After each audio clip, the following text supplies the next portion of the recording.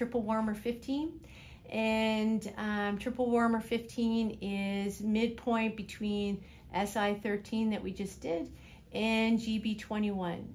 So GB 21 is, you find GV 14, which is the below the spinous process of C7, the tip of the acromion. In the midpoint, in the big trigger point area, the most prominent part of the traps is triple or GB 21.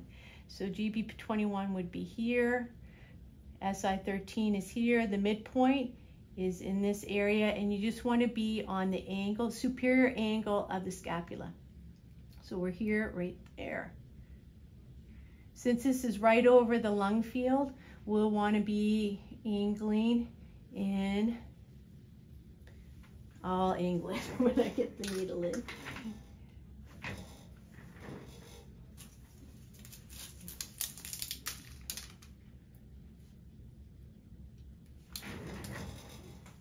So you're going to be angling along the levator scap.